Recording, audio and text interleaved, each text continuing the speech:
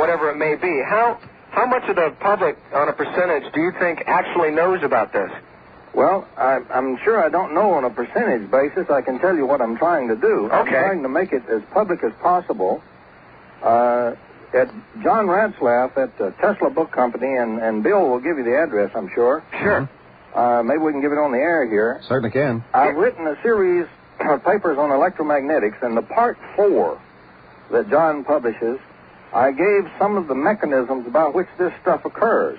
And just at the end, I mentioned the weather engineering. Now, the next paper will be on weather engineering by itself. Mm-hmm. And what I'm trying to do is make the stuff public so that everybody does know about it, and then maybe you will tune in and have your local weatherman make a comment on it. In Tom's previous papers, Dave, you'll find a rather detailed description of the scalar wave, how you can make your own scalar wave transmitter, in fact. And I would recommend that you write John Ratzlaff up there at Tesla Book Company.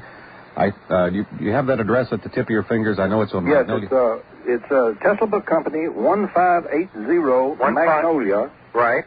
And that's Millbrae, California, 94030. Yeah, that's very interesting, and I think you're really doing a service to the American people. More people need to know about this. This isn't something that you read in the National Enquirer. You're definitely qualified to do this because, I mean, you can give an example, and they don't, your average Midwestern mentality, I wouldn't say, besides not caring about it, they just don't know about it. Or unless if you saw it, like if you were watching Family Feud and they were asking a question, you know, someone's altering our weather, you know, the person wouldn't go Russian, you know, he wouldn't turn around and go, survey set, you know. Right. Russians, 2 people in the audience would probably say that. Well, what happens you do that, the eyes go to the top of the head, and they want to get on to the next soap opera, and it's sort of a sad commentary of where media has led the American mind. Exactly. Well, you know, the Bill Jenkins show is one of the few shows that will allow somebody to mention a subject like that and go into the detail that's necessary for you to understand it. Yeah, I understand that. Most of the people that will call you and ask for a comment on something like this will say, you know, give it to me in 3 minutes flat. And that's impossible. You can't do that. Hey, I know you got a lot of other callers. I have one more question. You're talking about the Russians doing this as a possible offense or defense, whatever you call it. Can't this be used for countries that have extreme droughts to produce rain for their crops? Oh, absolutely. The fact that they weaponize this has nothing to do with the fact that the scalar technology has a marvelous array of things that can be done for the benefit of humankind. Mm-hmm. And what I would like to see is a widespread development of it for the benefit of humankind. In medicine alone, it can do spectacular things. I would suspect, Tom, that this research was really generated out of a need to move weather in the Soviet Union into their agricultural areas. They've had a lot of trouble over there. They've had to buy a lot of wheat from the United States, and after they found out they could do it, they found out it was a weapon system and started playing with that, too. Right, that's unfortunate, but it seems like that's what the more interest is in, rather than preserving life, destroying it. One last quote, put a little light on the subject. I was just thinking if the French did it, maybe it might start raining Perrier water. But it was nice talking with you, and you're very informative, and I've got your address, and I will be writing into that. I just wanted to say to all the other listeners that they should write in on this and be more open to human beings like yourself. Well, thank you very much, Dave. Very good. You have a good night now. Okay, Dave, good for you. Randy, you're on. How you doing? Good evening, Tom and Bill. Yes. Okay, now I'm not an engineer, but I'd appreciate it if you'd recap a little bit. If you'd follow me while I frame this so that I understand it. Are you saying, in effect, that these transmitters in the Soviet Union send out currents that cross, in a sense, like an XY graph, and that those points can be plotted anywhere in the country or the world, for that matter? Yes. And at that point, that nodal point, these radial clouds form. Is that correct? That's correct. Now, what controls, then, the distance in the atmosphere from the ground? How high? These, for example, you said you were flying over 35,000. You could see them below you. What controls that distance? Okay, you've asked me one of the questions at the present time I do not know, and I don't mind telling you when you hit something I don't know. All right. I don't know how you control how high it is, how you get it out of the ground or up in the atmosphere and control the altitude. That I do not know. Okay, now, my other question about that, with the incredible amount of general electromagnetic radiation in the atmosphere from everything from, microwave ovens and, ship-to-shore transmissions, everything, TV stations, wouldn't there be a breakup just from the enormous amount of EMR that would cause all of these clouds to sort of scatter rather than have a coherency to them?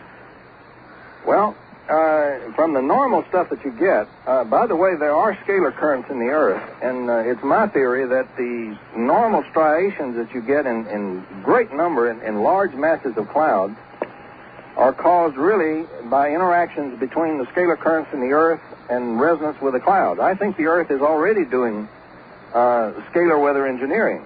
Naturally formed? Naturally. But I think that these particular signatures and the things I'm talking about here are abnormal. They are unnatural. They are man-made. And certainly the adjustment in of the network was picked up and detected here in this country.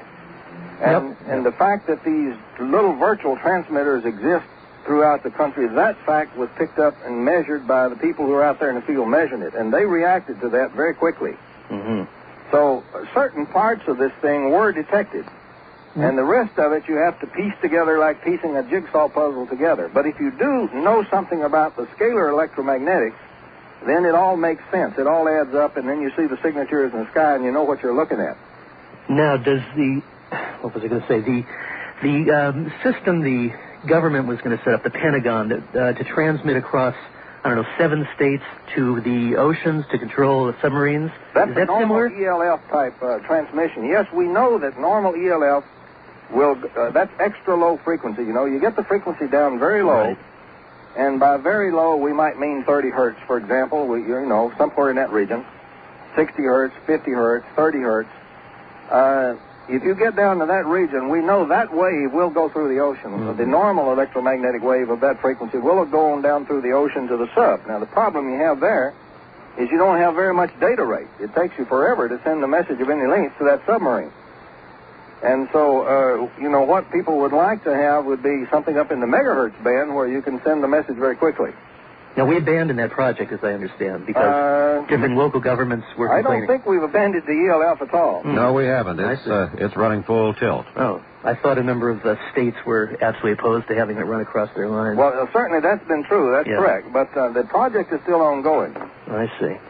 Now, what about the U.S. intelligence community? Do they not even look at these items? Or do they and simply are mute about it? Okay, that's a very important point that you raised, and let me address that just a little bit. Mm-hmm. The intelligence analyst is, let's say he's an electrical engineer, or he's a physicist, or, a technically trained person, but his training is from the orthodox scientific community.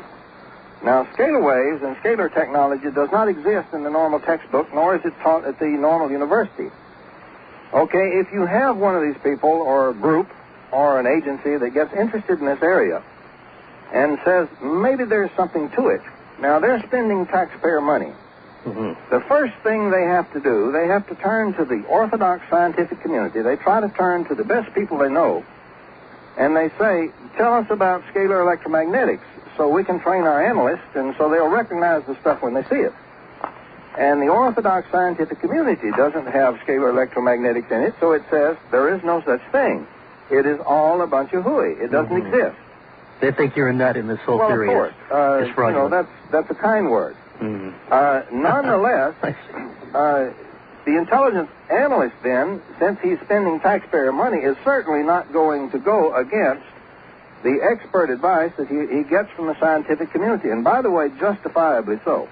I'm on his side in that thing, even though it goes against me. Can't blame him. That's right. He would not spend taxpayer money on every will-o'-the-wisp that comes along. What I'm trying to do is say that this is not a will-o'-the-wisp. This is real. It's there. It can be measured and can be detected if you build the detectors. And I can tell you enough about it so that you can go in the laboratory and start developing the detectors, and so that you can actually build some of the effects and see that it's real. And then you take over from there. So that's what I'm trying to do, and it has to be attacked in this fashion so that enough of the orthodox scientific community changes, then we'll have the intelligence analyst change, and all of a sudden intelligence will be full of it. Is the orthodox community looking at this now? I mean, do you have any some parts people? of it are by people who are being very careful that they're